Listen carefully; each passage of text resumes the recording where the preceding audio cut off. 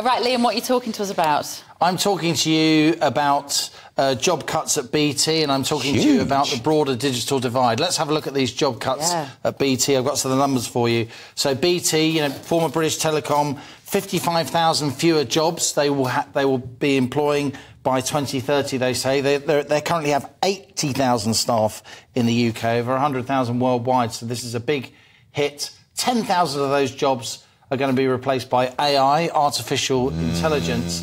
And the reason for a lot of these job cuts is that BT is in the midst of what we call full fibre rollout. That's putting in the infrastructure for so-called 5G, super-fast broadband. That's likely to be completed by 2030. Britain's way behind a lot of other advanced countries, by the way, in that full fibre rollout.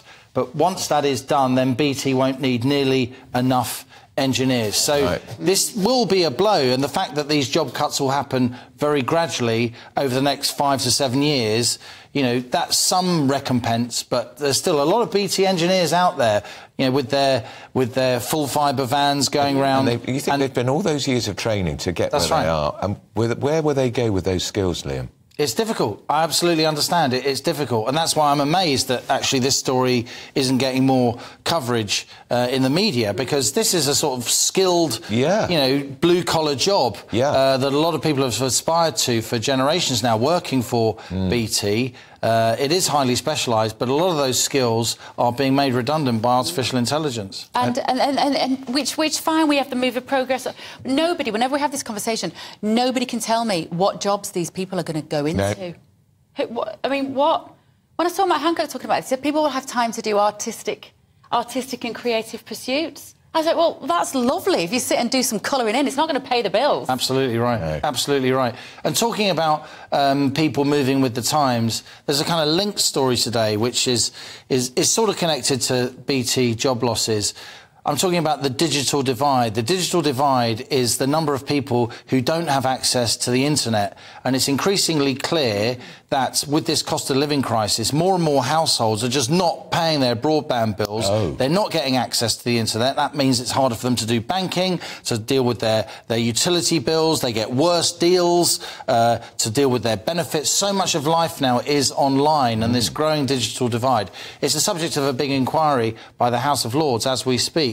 But Citizens Advice Bureau, you mentioned Centre for Social Justice, I completely agree. Citizens Advice, another excellent charity here in the UK, they've just done a survey of 6,000 households, and what they've come up with these numbers, which I can show you now, it seems that over the last year, 1 million households, there are about 30-odd million households in the UK, so 1 million households have cancelled their broadband. There are around 10% of households now that aren't on broadband at all. Increased what we call digital exclusion, what I was just talking about. And 4.3 million are missing out on what we call social tariffs. These are cheaper variants of broadband, which the broadband providers, they're not mandated to supply, but lots of them do, and these start from around £10 per month, so, you know, 30p a day or whatever, so very, very modest. But there are 4.3 million people out there, particularly those on what we call universal credit, who are not claiming these social tariffs. They're not getting broadband as cheaply as they otherwise I have a theory about this, Liam. Go on, then.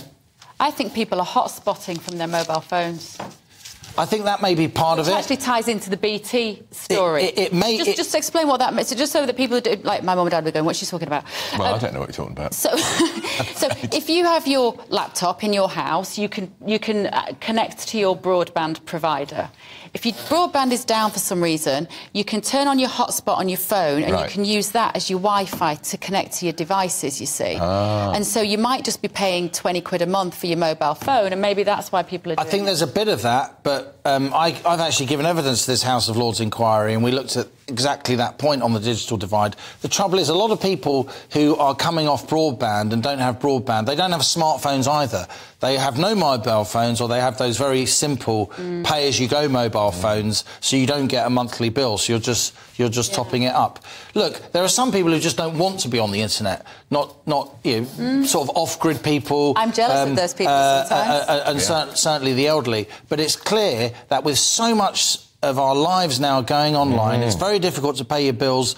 you know, if you've got a kid at school, so much of what you get from school is now via email. 100%. A lot of kids doing their homework have to be online. So the fact that over 1 million households have voluntarily taken themselves off their broadband package because of the cost of living squeeze, broadband, it's like a utility now. It's like water and electricity rather than an optional add-on. And I know the House of Lords will look closely at these new figures from the Citizens Advice Bureau.